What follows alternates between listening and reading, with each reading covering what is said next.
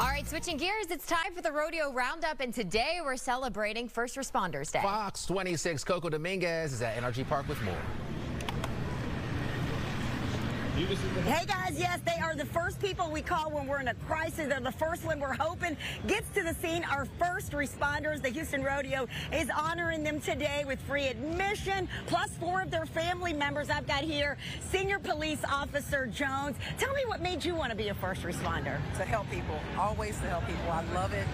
It's something that's in my spirit, in my heart, to be able to help people, because I feel like that's what makes you the best that you can be serving this and doing this job. So it just comes natural. I've always known that I want to help people. I love it. Oh. So this is kind of, it goes hand in hand. It does. I was telling someone earlier, in order to be a police officer, I believe that you have to have that passion to serve.